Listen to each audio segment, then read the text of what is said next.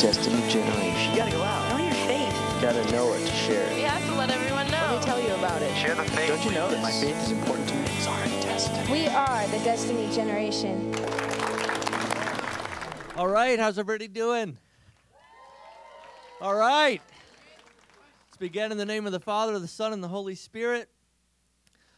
Lord God, thank you so much again for this place. I thank you for these families and all my friends here and for all the healing that's happening this week and all the happiness and all the friendship and just all that good stuff that we don't get enough of, and we get it here. So I'm just pouring over with so much gratitude and appreciation for everyone and for everything here. And I pray that we all hear from you tonight, whatever we need to hear from you, that we would put aside all earthly cares, that we would calm our minds and our hearts, look up to our Heavenly Father to receive from you what we all need tonight. Holy Spirit, come. Don't let me get in the way of what you have to say to your people tonight. In Jesus' name, amen. All right, so you're hearing all this stuff this week, but I bet if I just said, okay, so what is the cause of all the unhappiness in the world? Yeah, it's like a trigger response now, right? It's like Pavlov's dog. You know, you hear the bell and it's like, oh, food. It starts salivating, like, oh, the cause of all that's sin. It's like, you know, we hear all the language, but it doesn't mean we get it. You know, language is a beautiful thing. I went to grad school, so I understand that the nuances of language are important. I get that. It can also be dangerous because basic stuff can get lost in fancy language, and this is where it's great to yet again let the little child lead us. I've got to introduce you to another family word, the icy cold well. My gift to you so that you can keep spreading this madness, this one from my niece, Megan. I received my first icy cold one day when Megan approaches me with the following proposition. Uncle, I found an olive that even you would like. Now, you got to know something about me and olives to understand the seriousness of this claim that she found an olive I would like. That's impossible. There's foods I don't like. You know, not many, but yeah, there's foods I don't like. No, olives are different. They offend me. I'm personally offended. I don't understand. If somebody says, you know, I kind of like the smell of gasoline, it's weird. It's like, yeah, I get that. I get that. It's weird, but I get it. I understand. If somebody says, ooh, I love passing roadkill in the car because you smell that, you get hungry, I'm going to think that person's lost it and needs help. That's how olives make me feel. I don't understand. They're disgusting. They taste disgusting. What is wrong with me that everybody loves these things? How could that possibly taste good? Maybe I had a rotten one as a kid and it made an imprint. But they look like tadpoles from hell. They get these disgusting things, and then they find these little, offensive red wigglies that they do, like pimento peppers, I guess they could. All I know is it's an offensive red wiggly that they stuff inside the tadpole. I could go out and find some demon spawn, and I could put it in a glass jar and pickle it in some tasty brine, and slap a sticker on the front of it and charge you $10. None of this makes it good for you to put it in your mouth. I mean, I really don't understand. And so my niece, again, I found an olive that even you would like. No way. It's like, you tell me I have to try new things. And if I take a fair taste, my own words coming back to me, right? Every time, like when she's sitting there being a finicky eater as a baby, if I give it a fair taste and I still don't like it, I don't have to eat it, but there's the fair taste rules. Not a little nibble and spit it out. No, an honest bite, an honest taste, no holding the nose, no quick spit, no quick swallow, no fair try. Only then if I still don't like it, I don't have to eat. I was like, she got me. So already I'm ready for the gag reflex. because this is like, I don't know what's going to happen. And she hands me the tadpole, and it's got something white in it instead of an offensive red wiggly. I don't know what I'm looking at. And I'm like, okay, I got to take a fair taste. So I bite half of this thing off. Whoa, that's good. I eat the rest of it. That's delicious. Doesn't taste like an olive. If it tasted like an olive, I would hate it. It tastes like just something delicious. It was fantastic. I'm like, kid, this is great. You were right. And she slaps her hands together. Oh, it's going to be good. I go, here's good. Give me some more of these. She goes, no, not the olives. Your icy cold well. She goes, I'm going to go get it. She's going to get something. She leaves. She goes into the kitchen. I finish the olive. I look at my brother. I'm like, what's an icy cold well? He's like, well, it's like a, well. Look who was right after all. It's like an I told you so. Oh, okay. It's weird. Why is she going to get it? You could just say it. Oh, no, they've taken it to a whole new level.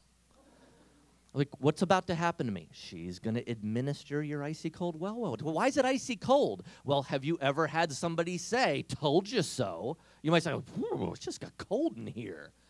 It's cold in that way. It's a cold thing to say. It's cruel. It's mean. You know, it's not nice. I was like, oh, what's about to happen to me? Now, I hear the freezer open. I'm getting scared. And it's open for a minute. Like, she keeps it open. I'm like, what's she getting out of the freezer? You're well. Like, this is not making sense. Freezer closes, and in comes my niece, Megan, burdened under the weight of this. And she comes in carrying nothing, but she's carrying it. Oh, it's just so much. I told you so. I can hardly hold it all. It's going to break my arms. She comes running up. Well. Look who was right about those olives after all. Snap. I swear I could feel it. It was like she sort of like a bucket of ice water all over me. This is brilliant. I see it like from an academic point of view, what this kid just pulled off. She just gave ontological being to an I told you so. It now has metaphysical substance. In other words, it occupies time and space. It can collect temperature. She made it so you could throw it at your neighbor. This is fantastic. Now, the thing with the icy colds is what goes around comes around. I watched her get hers, and it was awesome. It's like the first warm day when the snow melts and you can actually go outside and play and you're just itching to. So it's time to go outside and play with my niece and nephew, and she can't wait to go out barefoot, right? So she goes outside barefoot, and Aiden, looks at his little sister, my nephew, says, Megan, you need to go get on socks and shoes. Yeah, but I miss the way the mud feels squishing between my piggies. I know, but you hate the ants, and the bugs are going to be out, and you're going to freak, and we're going to have to stop the game, and I just don't want to go through all that. I'm just looking out for you. Go put on some socks and shoes. Like, that's a good big brother. Good job. She's like, oh, thanks, Aiden, but I'll be all right. Okay. So we go outside, and we're playing freeze tag, and Megan's standing there frozen, but no one tagged her. And that's not how it goes. Like, the game just breaks apart at that point. It just doesn't work if you don't, not want to be frozen, and that's a chase. It just everything was meltdown, freeze tag meltdown. Like, Megan, you're supposed to run away from me. It's just the game's broken. She's like, okay, look, I'm freaking out. I'm frozen in fear because I see ants. And I need to go put on socks and shoes, but I know what that means.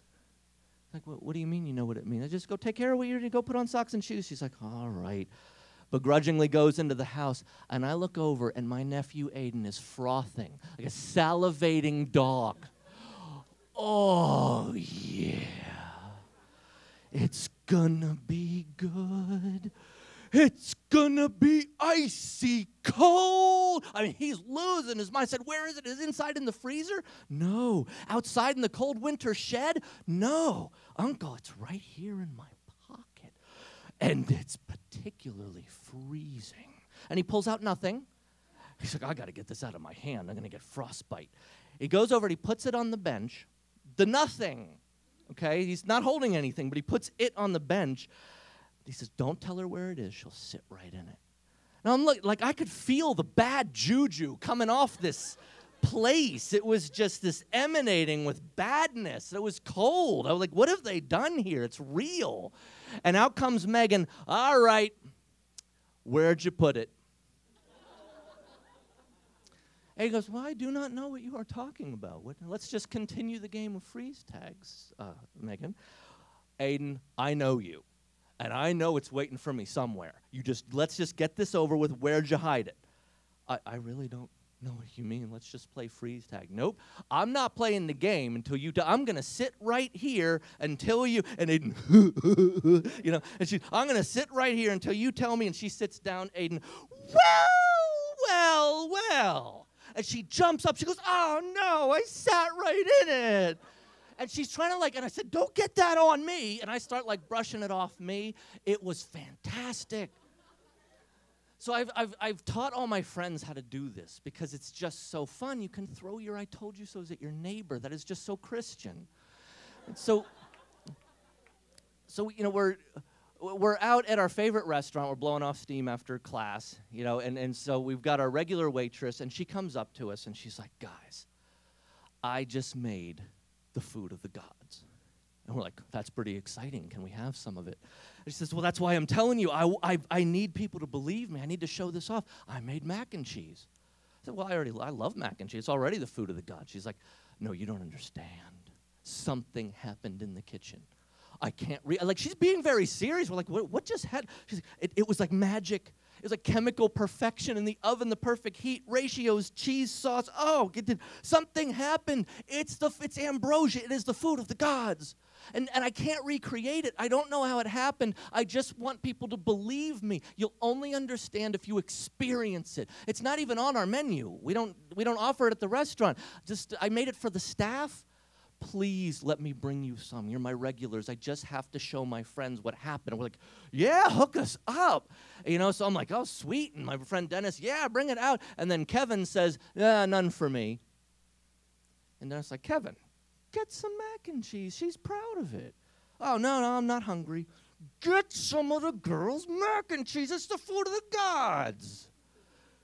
But I don't believe that. No, really, I'm not hungry. Thanks anyway. She's like, okay, well, I'll bring out for the others. And she goes, and then, Dennis nudges Kevin, come on, Wingman Services here. I'm starving. It's free food. Get some and give it to me. Oh, I wasn't even thinking of you. Well, yeah, I could tell, And so out she comes, and she brings us the plates of mac and cheese. And she wasn't kidding.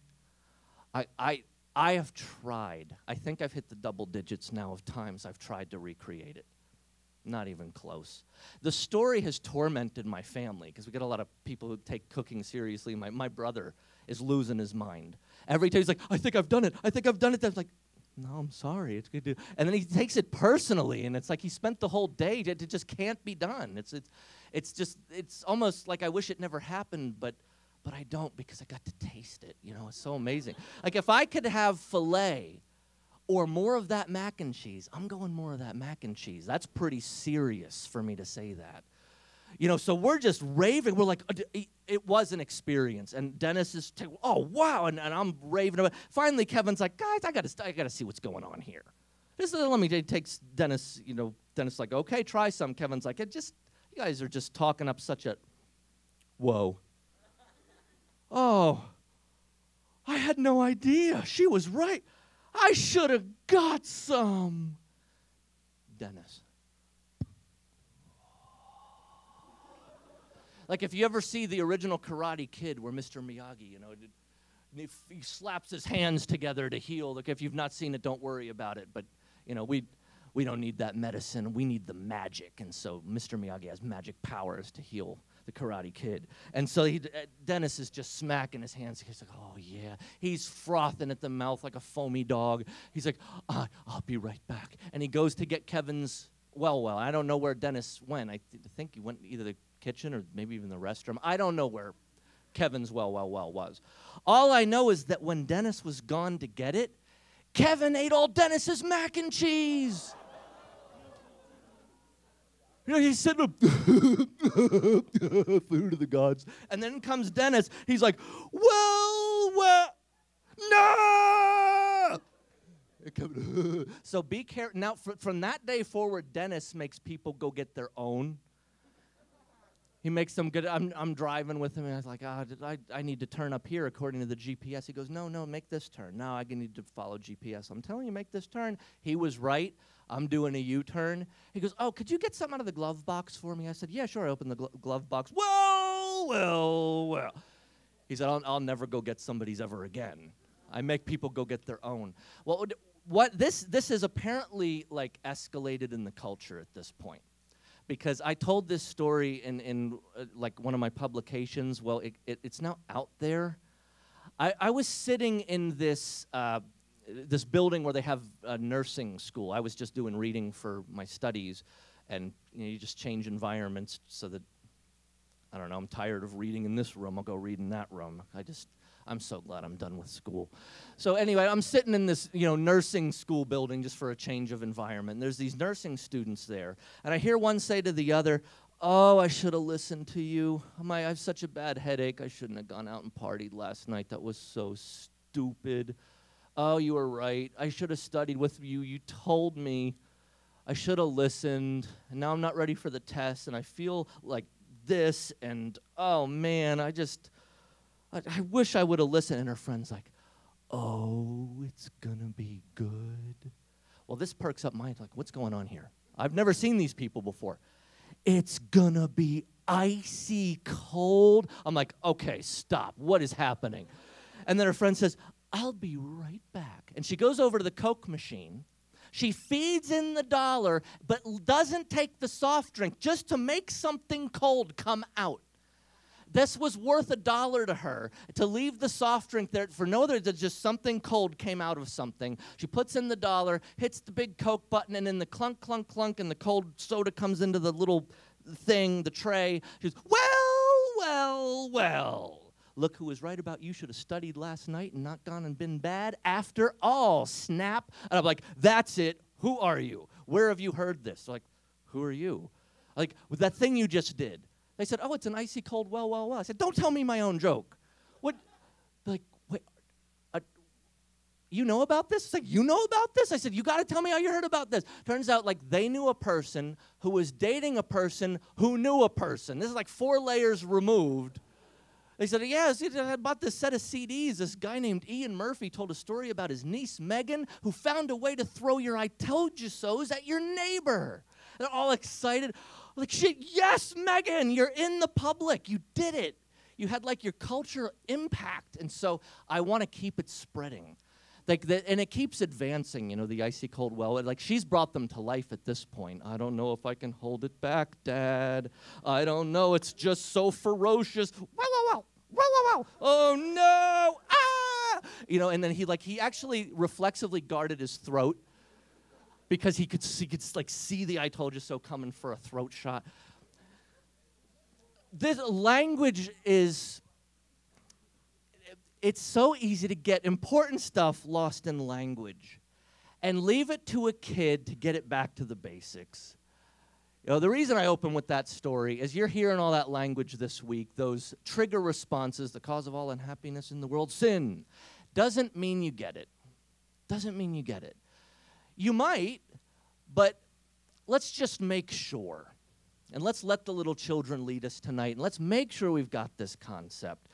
Because it's so basic. This is deep enough for saints to drown in its mysterious depth. It's also simple enough for a little kid. It is just, this is a basic message of love God, love each other. That's what's happy. And kids get it. Think if I were to give you, I'm not going to give you a test. This isn't class. But if I were to hand out a paper and say, define sin. Imagine like if I just put the sin and like, give me a definition of sin. Think about... what you might write, what you might put down on the paper. Is what your imaginary writing on your test that doesn't exist something to the effect of the terrific fun God forbids me to have? Or are you thinking in terms of rule breaking? I broke the rules. Stuff you're not allowed to do, but it's so super fun and awesome, but figures I'm not allowed. Is this the thought process at all, that it's a rule that's broken? Does sin involve rule breaking? Sure it does. Sure it does. But that's not fundamentally what makes it sin. What makes sin sin is a broken heart. It's not so much rules that are broken with sin. It's a heart that's broken. Imagine the guy goes up to his wife. Hey, honey, I met this other lady, and she was so much more beautiful than you are. And she was so much more sexy. And it wasn't just her looks, it was her personality. Like, I just wanted to bond with her. I wanted to be her friend. I wanted to communicate. And then I remembered that if I cave into these temptations, technically break the rules of our contract. So don't worry, I didn't do it. You're about to watch somebody get popped in the nose. And he has it coming. This is what Jesus is getting at. Adultery happens in here. If a heart's already broken, it's not about the technicalities. It's heartbreak that makes it sin. Covenant rupture. If you think of a time in your life that you would define as paradise, I mean, your heaven, like what was your happiest memory? Maybe it was a perfect Christmas, perfect date, perfect road trip to the game, whatever it is for you. Maybe for some of you it's memories here. That would be great. But whatever it is for you, your glimpse of heaven, that happiest time, your happy place, the thing that keeps you going when life gets tough, whatever you're thinking of, I bet you any money, what made it happy was the love. I bet what made it happy was you were in a state of right friendship. Kids get it. Think about a little kid. What does a little kid want to do? Go explicate doctrines? No. Go make sure that the people they hang out with live up to all their expectations and let them know all the places that they don't?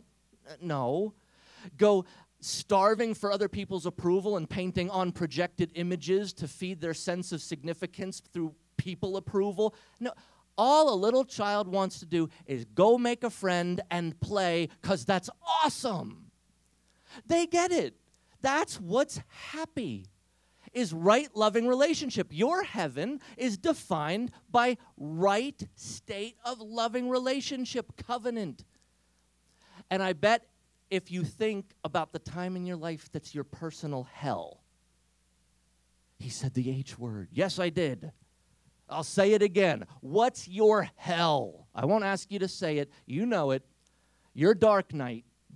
That time you never want to go back to. You didn't know it could get that bad. I bet whatever you're thinking of is defined by a state of a broken heart.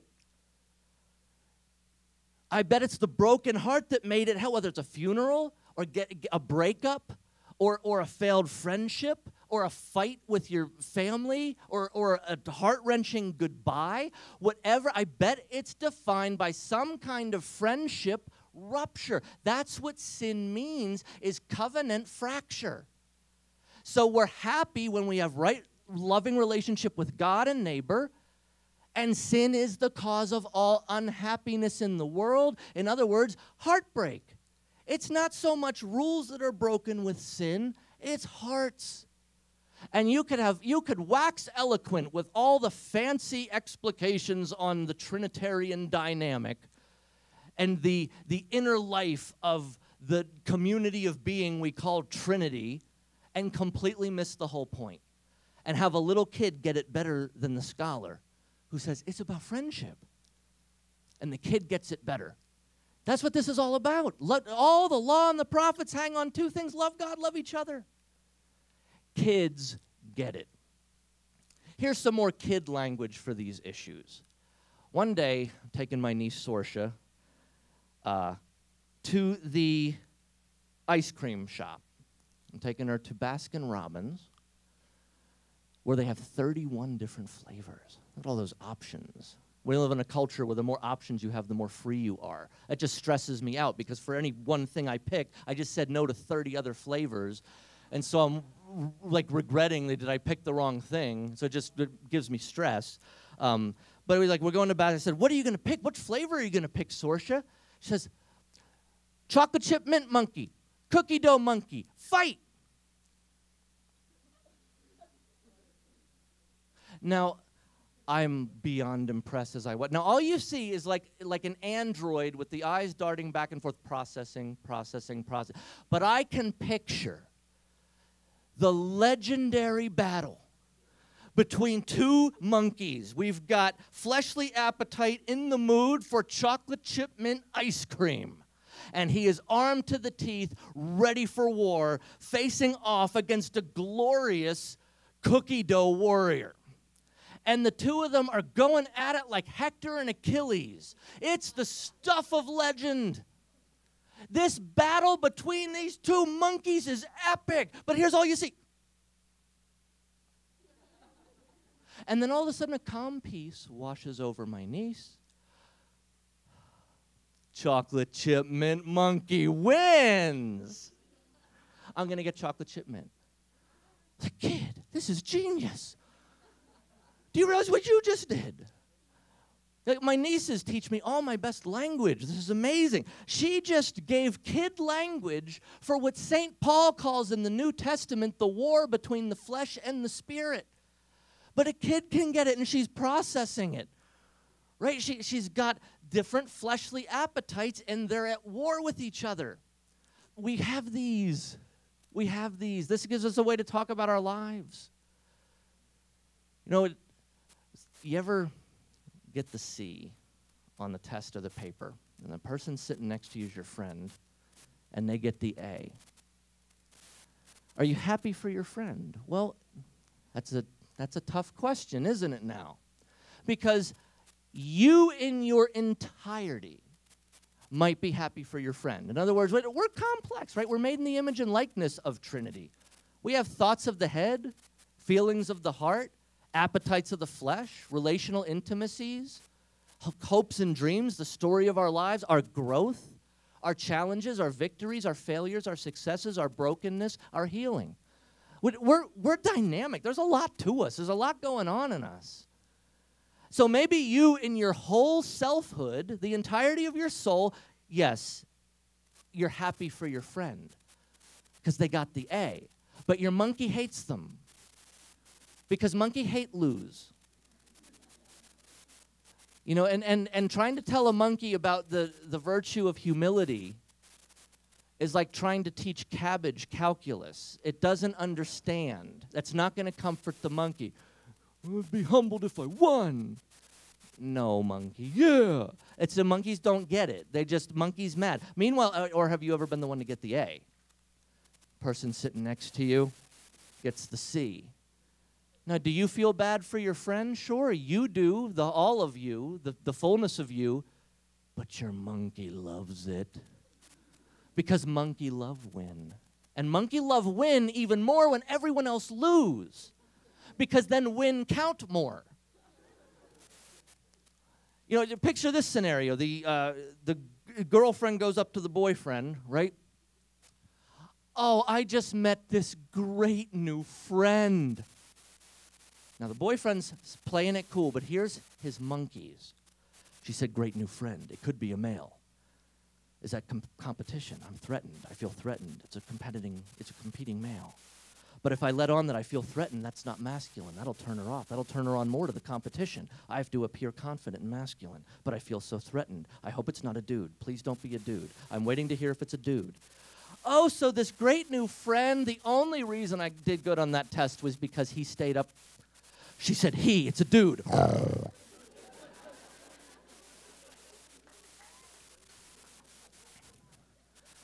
Oh, he was amazing. He's so smart. And so we had to pull an all-nighter studying for that. They stayed up all night. Oh, and you've got to hear his accent. He's charming. I am threatened. Official competition. She likes him. She's telling me so that she doesn't have to feel like a bad person because she's in love with him. And she thinks if she tells me about it, that exonerates her guilt. He's from Spain. He's an exchange student. His name's D'Artagnan. Well, since we had to pull an all-nighter, I mean, he got me and my roommates. We all got A's, thanks to him. He's so brilliant. So he had to get ready at our place, but all we had was strawberry shampoo, so his hair smelled like strawberries all day. She's sniffing his hair. So we teased him. We called him Strawberry. Girls tease when they like. I can't wait for you to meet him. You would love him. That means she associates him with the person she's dating. She's associating him with dating. I can't wait for you to meet my new friend. Now, at this point, you in your entirety might like D'Artagnan just fine. Your monkey wants to kill D'Artagnan. You just got a fresh new kill D'Artagnan monkey in that moment. I have an entire monkey dedicated to being annoyed by Ryan Seacrest. I don't know why. I have no reason to dislike this man. There's just something about him. He just bothers me. It's not fair to him. I should pray for him. I don't understand. If somebody told me, hey, you're fine, my monkeys just can't stand you, I'd be pretty hurt by that. It's not fair, but it's just there. I'm annoyed by Keanu Reeves. I don't understand why he can't act. Even when he wakes up in the real world, in the Matrix, he still can't act.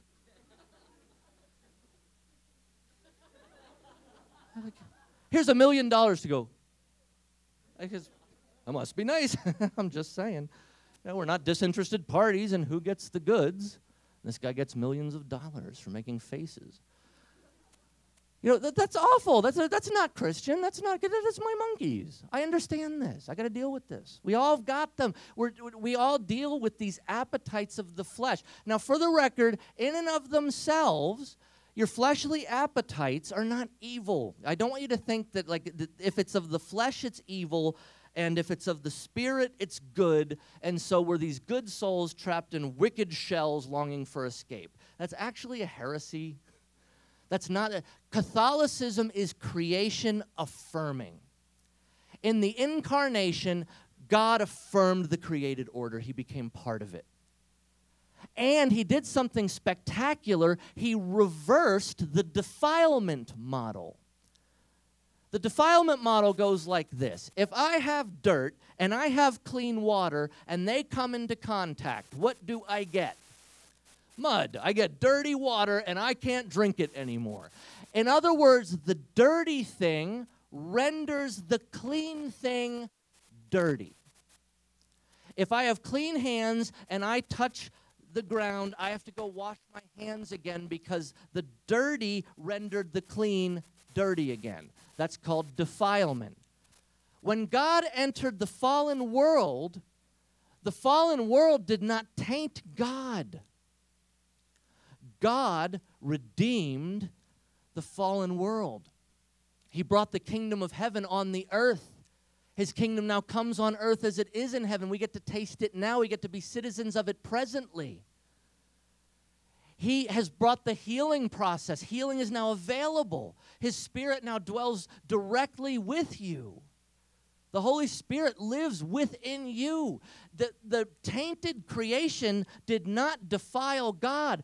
God reverses the defilement model. The clean thing renders the dirty thing clean again.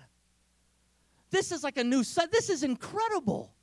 His presence in your life, the clean, renders the dirty clean again. You are forgiven. It is cast as far as the east is from the west. You confess your sins. It's like he throws them into a sea of forgetfulness. He puts up a sign, says, no fishing. It's gone. Doesn't say as far as the north is from the south. That's far, but that's a fixed distance. The Bible says as far as the east is from the west, your sins have been removed. The east goes on forever east. It's an infinity. The west goes on forever west. It's this poetic way to say it's like two eternities separate your sins from God. They are gone. They're wiped out. The clean thing has rendered the dirty thing clean. So this is good news indeed. Catholicism is creation affirming. God created it, he called it good, and he created you, and he called you his masterpiece. And therein lays your worth. not from people approval, from you were fearfully and wonderfully knit together, and he loves your brokenness. This is creation affirming. In other words, sleep is okay. It's good to eat. If you don't eat, you starve, and then you die, and this is bad. You know, so the problem isn't with fleshly appetites. No, there are times for dancing and feasting. Catholicism is life-affirming. It's a celebration. It's about happiness. It's about right relationship and then just happy again. God wants you to be happy, reasonably happy with him now in this life, perfectly happy with him forever in the next. Beatific vision. In other words, you get to meet him face to face. It's like you're not in the womb anymore. You're now, that whole time I was so darkened and I was so upside down. And now you get to see your Maker face to face. So reasonably happy now, perfectly happy with him forever in the next life. He created it. It was good. He created you. You're his masterpiece. And there is feasting and dancing and celebration and life to the full, life abundant, the fruits of peace and joy. A peace so powerful that you can even have it amidst earthly wars, because it's not defined by an absence of war. It's defined by something bigger than the problem, God himself. And you have it even amidst the trouble. So the creation's good. So to get this, the monkeys aren't something to think of as bad. The problem is they can get out of control. That's the problem. Eating's good. Blowing up to almost 300 pounds where I could have died of a heart attack in my 20s, that was dumb. That's bad. You know, sleeping, good. Sleeping all the time, this is problematic. You know, it's kind of common sense. So it's not that the fleshly appetites, your monkeys, are all bad. It's that you got to keep them in check because there's the propensity to the idol. And if you do whatever the monkeys tell you to do, you're not free. If you're doing whatever something tells you to do, by definition, you're not free. So they need to be kept in check. That's what the monkeys are about. You know, God gave us a great grace. When he created us, he removed the purring motor that he put in cats. He like that tells you the cat's happy, kitty's happy. He took that out of humans to protect us. This is a great mercy. We would be so caught. Our monkeys would give us away every time. Oh, what'd you get on that paper? Oh, I got a C. What'd you get? I got an A. Why'd you start purring? Oh, no, I feel so bad about that C. You should have got an A on this. That's not fair. You love it because monkey love win. A monkey love win even more when everyone else lose because win count more. I know. Honey, I'm so sorry. I got to leave you alone tonight. I just have to. I know you're going to miss me. Oh, I sure am going to miss you. You go do what you need to do, but I'm going to miss you so bad. Why'd you start purring as soon as you found out I had to leave? Oh, no, baby. I'm just thinking about how much you mean to me and how good it's going to feel when you come back. You weren't purring when I was here. You didn't start purring until you heard I was going. No, baby, you don't understand. That's not true. It's because you want the house to yourself, because I'm getting on your nerves and you want to get rid of me. And as soon as you're alone, you're going to chew some tobacco. Oh, baby, no, that's a disgusting habit. I'd never do that. So why don't you just go talk to D'Artagnan if he's so awesome? We'd be dead meat. So God in his mercy removed the purring motor from the people. You know, I got to see Sorcia's first crisis of conscience, you know, before she gave me the gift of the monkeys to describe the war between the flesh and the spirit. When she was a baby, she had this bad habit of stealing lipstick and writing on walls and rugs. And because it's like, I can identify with this because it's the perfect crayon. Like from a child's perspective, like they play with Crayola, right? You know, but Crayola red, it's waxy. You know, you try to color with Crayola. It's not even. It's like lumps of wax. And you try to make the color even, so you keep coloring, and it's still not even. Some parts are clumpier and redder, and other parts are more empty because you're smearing wax. It's just, it doesn't. Then you've got this thing Mommy has in her purse, this super crayon. It's amazing. You've got a brilliant, unbroken stream of consistent bright color. It just smears on, it glides on with ease, and you don't even have to color it. It's the perfect crayon. It's the grown-up crayon. She called it minch. She didn't call it lipstick. I don't know why. It's just a baby word. But I guess like the mommy mouth, like minch, like putting it on, so maybe that's where it comes from. I think it looks more like it should be called minch than lipstick.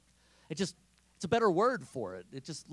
I prefer minch. It's now minch now to me because she has a better word for it than Webster's.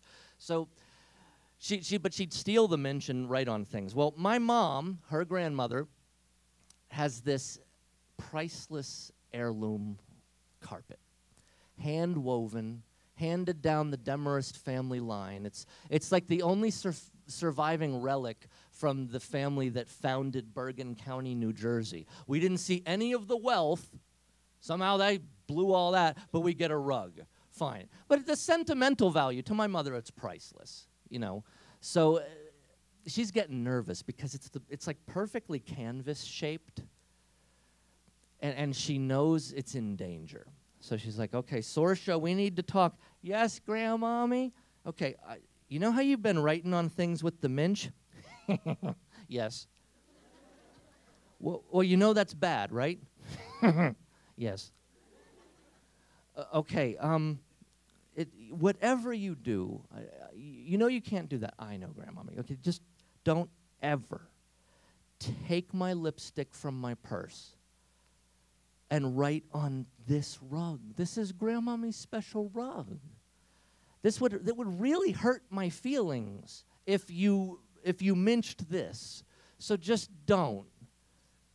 Sorsha's eyes are lighting up. Okay.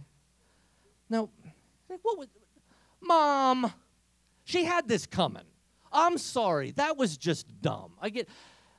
If people before the fall, we're talking pre-lapsarian humanity, pre-lapse, pre-fall, pre-concupiscence, pre-disordered tendencies, pre-original sin, it's still paradise. There's still right relationship with God and neighbor, and it's awesome, right? And even in that heavenly paradise, people still couldn't handle whatever you do, don't eat the fruit from this tree that's right here. How much worse now with disorder? For crying out loud, Mom told her where the lipstick was. What in the world was she thinking? She had this coming. I walk in on the scene.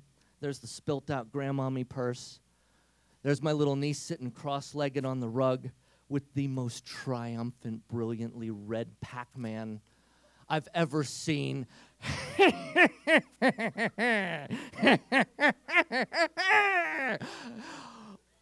In walks my mom. No! Well, she's in timeout, and I have this monkey that gets the look-see-loos.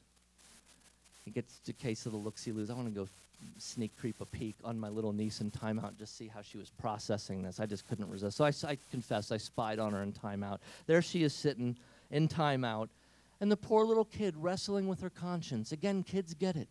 And she's sitting there, she says, Grandmommy said, no minch. No minch on rug. It would hurt Grandmommy's feelings. I broke Grandmommy's heart. Why did I do it? I wanted to do it.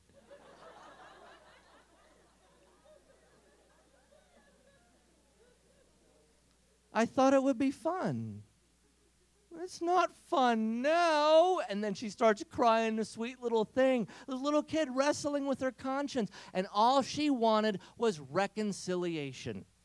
Reconcile the friendship. Reconcile the fractured covenant. Get paradise back. Get closer to heaven. Get the happiness back, which comes from mending the rupture in the heart bond.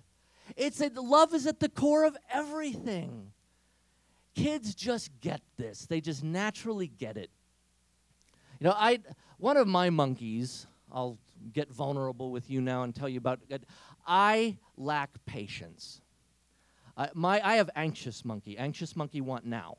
Anxious monkey want answer now. I have a hard time waiting. I don't like to wait. Like at the amusement park. Oh, just think in 1 hour we'll get to ride the roller coaster for 1 minute. I don't know. But Love Roller Coaster Monkey has a very short battle with Hate Waiting Monkey, and Hate Waiting Monkey just boof, and go sit on the merry-go-round sooner than wait an hour for 1 minute's ride. I just hate to wait.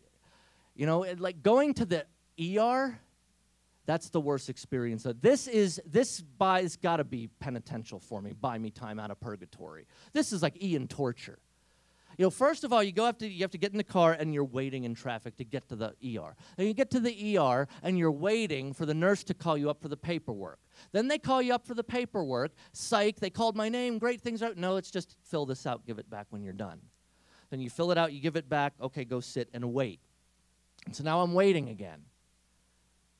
And then finally they call you up. Oh, good, they call you up. Nope, it's just to make you stand on that scale that adds 10 pounds. And then that thing that squeezes your arm that will it will hurt you if you're not already damaged at the ER. This thing could take care of it. And then they tell you, you know that this is your blood pressure. You're like, look, I have strep throat. Well, we'll get to that. We just have to go through all our rules. Do you have insurance? Yes. Okay, then we can love you. You know? And so then you have to go wait again. And then finally they call you in, and all right, it's finally time. And then you go in, but another psych. Now you're waiting in a doctor's room, and the doctor comes in. Okay, finally, and he says, "Okay, here's what I need you to do. I'll be back in a moment." Now you're left waiting again in your underwear, sitting on a piece of wax paper. Finally, he comes back. And it's like, is this over? Is this and he's like, okay, so what's the problem? I have strep throat. Let me take a look at that. You have strep throat. That'll be $50 copay. How's that work? I waited for that. I told him there's an echo in here, and he gets $50 for the echo. Okay, now wait, because you're gonna, and then he gives like, what's your pain on a scale of 1 to 10? I hate that question. Because if I tell him like 3 or 4, he's going to be like, oh, then you don't need anything. And I have strep throat, and it hurts. But if I tell him like 10, he'll be like, you don't have a 3rd-degree burn, for crying out loud. And so he's probably aware of pain scale inflation, like grade inflation. So he's probably going to automatically subtract 2 from whatever number I give him. So I'm computing that. If I give him 8, he'll think 6. But if I give him 9, he'll think I'm a liar and reduce to 1. So he'll be like, it's really bad strep throat. I'm at a 5. So that's like a 3. You're fine. No, I'm not. It hurts. You know, and so then and then he's like, well, this is a really bad infection, so we got to give you a shot in your side. But he has a completely different definition of my side than I do. At the side, never mind. So now I'm waiting for a needle. And then finally I get my script, and then I have to go to the pharmacy, and then it'll be 30 minutes you have to wait. It's just this, I can't stand it, let alone waiting on God. If anyone here is waiting on God for something, boy, that's just no fun. So I'm with you. This is just one example of my monkeys. Whatever monkeys cause you strife, whatever fleshly appetites get in the way of your growth in holiness. Okay, we already know there's confession. We already know the grace is always bigger than the sin. But again, the language, do we know what it means? Do we know how this looks? I want to give you something tonight that you can take with you from our great doctor of the church, Thomas Aquinas, that, again, it is simple. It's simple enough for a little kid. Now, I cannot use any of Aquinas' actual vocabulary, but the concept is simple enough for a child. This is the how of grace working in your life. This is the how of taking your friendship with Jesus further. This is the how of getting out of the things that make you unhappy and increasing in your peace, your joy, and your happiness. This is how it plays out, and it works like this. Our actions, the things we do, form habits. Those habits define our character. Actions form habits, define character. Suppose I define somebody as an excellent piano player. What a beautiful piano player. Notice I've referred to their character. They are an excellent piano player. It's like something definitive of them. They are this. Now, how did they get that character? Well, they were in the habit of playing excellent piano. And how did they get in the habit of playing excellent piano? By individual acts of practicing. There's something about doing something 40 times. It's like this magic number. If you do the same thing 40 times, it's no longer an individual action, it's become a habit. What I mean by habit, and this is very powerful, this can be very life-changing, transforming and freeing for somebody, and happy, good news indeed.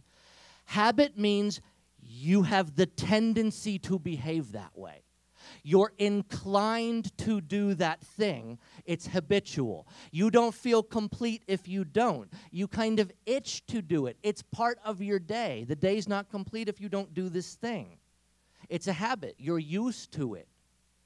And then eventually it's who you are. This means that we're responsible for who we are. So, somebody says, well, I just don't like praying. Yes, but you formed that habit. I'm just not into this stuff. Yes, but your actions became habit, which ended up, now you associate yourself with that. There is no such thing as just one tiny little choice. The person who has the addiction, it didn't happen overnight. It started with a singular action. They didn't wake up, I want to go do this self-destructive thing. I've never heard a 5-year-old say, I just need some Vicodin. I've never seen like a little kid, talk about like, oh, we have a computer? I think I'll get hooked on 8 hours of night of horrible internet sites. No child, nobody just overnight just goes, it starts with an action, and you do it 40 times, and now it's habitual. Now it's part of your day. You feel a tendency, you feel inclined, it feels normal, and then you associate that as who you are. Well, why don't you, do more for the church? That's just not me. That's just not who I am. Yes, but you shaped who you are. I don't want to stop this thing.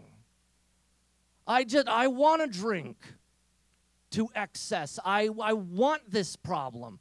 You think you do. You shaped it. Now, and I don't mean this as convicting news. I mean this is very good news. You can change. You don't have to stay broken. If there's something you want to beat, here's how it plays out. This is how the grace looks in its operation. You do something different 40 times, and then bam, something's happened. It's habitual. You keep that habit up 40 more times, and suddenly you're a different person. You don't have to stay broken. If there's something you want out of your life, you can get it out of your life. Now, for the record, if anyone's thinking they can do this on their own steam, get that thought out of your head. Aquinas makes very clear this is grace dependent. You got to pray in the grace. You cannot do this on your own power. God would never expect you to carry that burden. His yoke is easy, his burden's light. He takes your brokenness and he carries you. This is not a burdensome thing. God wants to be a part of it, and he has to be. If he's not, it won't work. You will fall. And even with his help, you're still going to fall. That's what confession's for. Just get back up and keep going. Because, okay, suppose you do the good thing, you do the good thing, you do the good thing, and then you fall. Get right back up. He'll forgive you. As far as the east is from the west, no fishing. Just get back up because you're 36 more away from happiness. When I weighed close to 300 pounds, I decided I don't want to look like this, right? So what do? Well, I've got to go to the gym. My sleep monkey and my hungry monkey formed their first ever coalition. It's amazing how enemies can unite over a common foe. I don't want him going to the gym. I want him to sleep in. I don't want him going to the gym. I want him to eat more food and pig out. Why are you going to the gym? And so they team up on me, and I'm fighting two monkeys here that I've developed through my own habit formation. Again, I just want to pig out. I don't want to go to the gym. But I shaped that. I was responsible for that, and I wanted to be different. And so, but I could do that by God's grace, and here's how it happened. Drag myself to the gym. Oh, is it always going to be this rough? My sleep monkey hates me. Sleep monkey's so sad. Hungry monkey hate me right now. You want to pig out. He hates this. Is it always going to be this hard and grueling? No, it's not. It's just going to be that grueling 39 more times. Because then I get up and I go drag myself to the gym a second time. 38 away. And always just praying in the grace. God, I can't do it. I can't do it. But the grace was there, and I was just, there was sufficient grace in the present moment, just enough that day was enough trouble of its own, and I could do it. And 40 times later, I was in the habit of going to the gym. It's like a switch was thrown. I was inclined to. I tended to. I wanted to. 40 more times, it was just part of who I was. I was a healthier person. I'm down over 70 pounds. I still got more to go. But how does that happen? Well, by God's grace, but that is how it looked. This isn't just powerful, life-changing stuff for beating a vice. There's even better news than that. This is incredible for being happy. This is how you can be happy. You know, one day I thought, I teach these people all this stuff. Am I doing it? Am I actually doing the things I preach, or am I just another hypocrite? You know, I thought, okay, so I should go be more loving. I thought, what's something I can do? And I just basically picked at random a virtue. Okay, mercy. Mercy is a good virtue. My favorite definition of mercy comes from Father Jim Keenan, entering into the chaos of another. That's what God did for us. He entered the mess, entered into the chaos. You know, there's more synapses in the human brain than there are stars in the galaxy. So when you enter into another person's life, it's like you're entering into a whole galaxy. And you don't know what that person's hiding on the dark side of Neptune.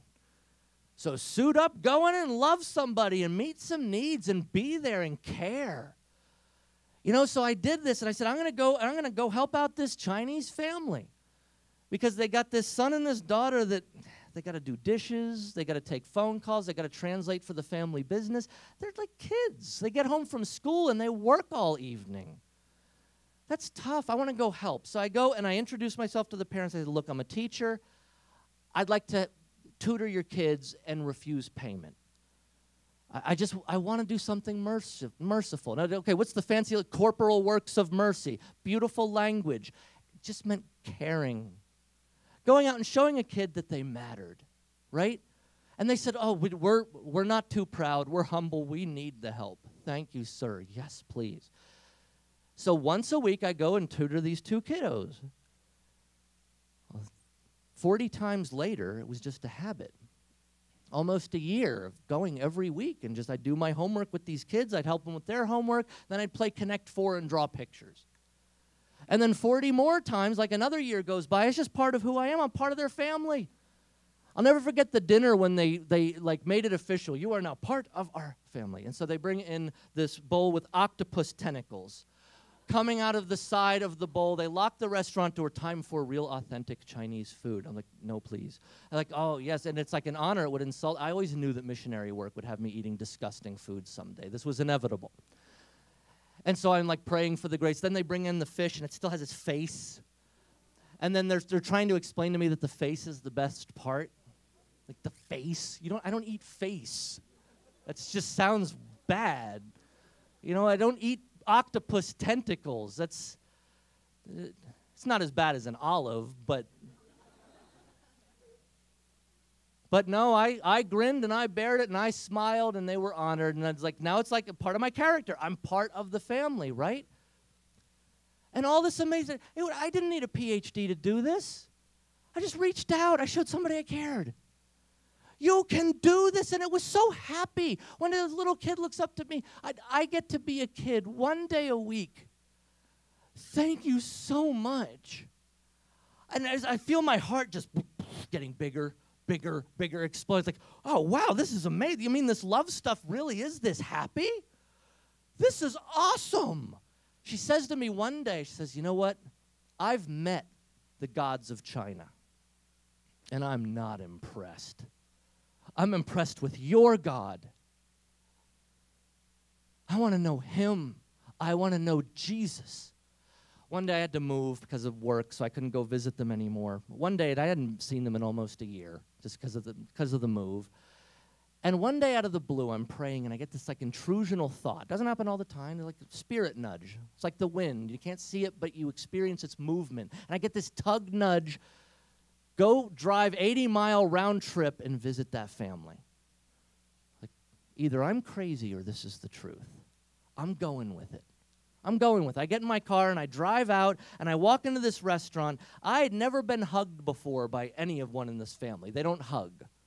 They don't do that. They're very rigid and proper. And so to have this kid come running up and throw her arms around my neck, squeezing me, was quite the surprise. And she's crying. I'm like, kid, it's okay. Are you okay? And she's just squeezing and squeezing. She goes, you don't understand. You don't understand. I tried Jesus today. I prayed. I tried prayer. I said, Jesus, can you draw my friend Ian here today? And here you are. He's real. And he heard me. He sees me. I didn't have to do all I had to do was care. God did everything else. This is where your happiness comes from. You can do this. Pick a kid. I promise you're famous to that kid. You're famous to that kid. They come around, look, I drew you. And it's this ugly stick figure, looks nothing like you. And you're like, that is a fine specimen. I'm hanging that on my fridge right there. It's a champion. And the kid's like, yes. And there's your little mustard seed that turns into the largest of garden plants. That kid becomes an artist someday or is so boosted and encouraged. This is what we're supposed to be out there doing. The Catholic Church has the numbers to do this. Only we do. Like, we have 1 billion. Imagine if they knew 1 billion people were Christians by their love. Think of what this could accomplish. As you've already been told, you're not the church of the future. You're the church right now. This is what you're supposed to be out there doing. Go love someone. Oh, but they're gay. Love them. Oh, but they're Hindu. Love them. The job, just be Jesus to them. Just meet their needs. Enter their chaos. Show them they matter. Find God's image and likeness in that baby. Speak it to the surface. Watch how happy you get. Watch the stuff God does as you simply build new loving habits. And it's so happy. You can do this too. This is our high calling of greatness, to go love, to go wash feet. Jesus is aware of the culture of death, and he is not happy about it. But here's the way things work right now. The weeds and the crops grow side by side. He will return and sort that out. He promised to. He doesn't break promises. In the meantime, we still have the chance to go rescue some more of his kidnapped babies. So go do it. Pick a virtue and just start, maybe just email people from here when you leave this place twice a week. Just a quick little, what's going on with you? Here's what's going on with me. Just checking in. Miss you. And then like, okay, 40 emails later, it's just a habit. You're just inclined. I haven't done Thursday's emails yet. I send them, and then watch as people start writing you back with, oh, I needed that so much. God spoke to me through you. That was so perfectly timed. I needed that thing. And you're like, wow, my heart's getting so big. It's so awesome. It's happy. And then all of a sudden, it's just who you are. You're just an encourager. And it's such a happier way to live. Pick a virtue, start acting in it, and watch what can happen in your life. It's amazing. Go out, be his hands and feet. And thank you for your attention. In the name of the Father, and the Son, and the Holy Spirit. Amen. God bless you all. You are amazing. Every one of you.